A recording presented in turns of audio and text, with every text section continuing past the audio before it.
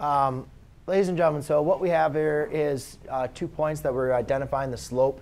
As I mentioned, there was some mistakes that happened with this, so I want to make sure I go over this, and so therefore you guys can remember exactly on this formula, because there was some mistakes when doing the slope formula.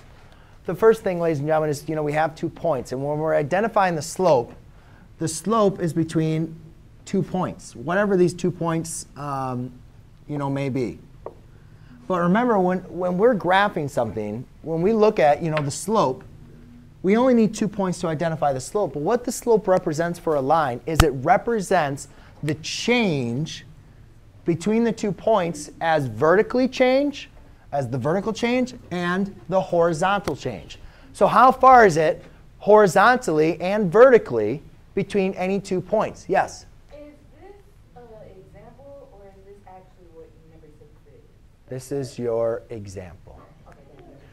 So when we're identifying what the slope is, basically, I know there's things like rise over run and, and trying to memorize the formula. But if you guys can just think of slope as the change in the y coordinates over the change in the x coordinates, it's the change vertically over the change horizontally between any 2 points.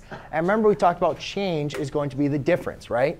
It's the difference between 2 values.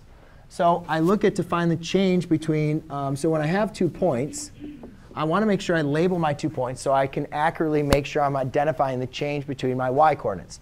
And we also want, or my x and y coordinates. It's also helpful then to identify or to differentiate between the 2 coordinate points by providing them subscripts. That's all the subscripts do, is just allow us to differentiate between them. Now, if I want to find the change in the y coordinates, I'm simply going to subtract them, y2 minus y1, and then x2 minus x1, where a lot of times we use m to represent our slope. So I do 3 minus 8 divided by 1/4 minus 5/4. All right? We are going to be doing a lot of problems with fractions today, because I want to get you guys a lot of practice going over them, making sure that you guys are still remembering our operations.